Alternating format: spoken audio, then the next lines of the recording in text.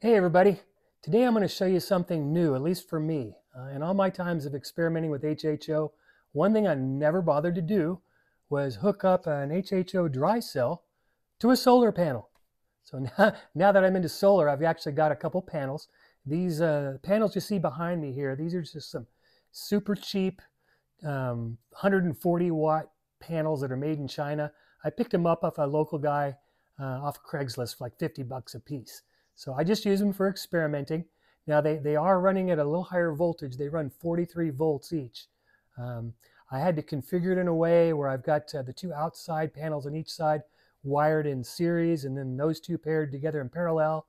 Uh, it was running about 80 volts at the solar panels. By the time I get them all the way down here between the line loss and I think maybe the fact that my cell is cold, maybe the electrolyte's not that strong, I'm only pulling about 50 volts at the cell.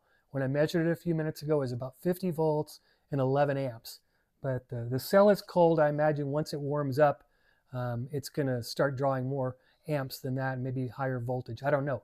Again, because I've never hooked up a dry cell to a solar panel before. So I'm going to turn it on for you now. Before I do, I just want to point something out. This cell has 22 plates. I have one positive, one negative, and 20 neutral plates in between it. And if you've watched any of my videos before, you know that you want to try to get the voltage between each plate to around 2 volts. This is going to be overdriven a bit. The way I have it configured now, when I took a measurement, it was about 2.4, 2.5 volts between each plate gap. And what that means is the cell's going to end up running hot. If I leave it on for very long, it's probably going to heat up pretty quick and get into a thermal runaway type situation. But just for a quick demonstration, just to show you how much gas you could put out from, even a minimal amount of solar. It's pretty impressive. So here we go. I've got it wired through this breaker. So I'm going to flip the breaker on. It just acts as an on-off switch. Here we go. Turned it on. You can see the gas going like crazy through here.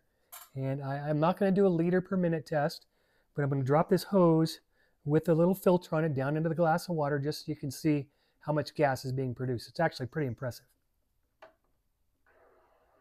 Look at that.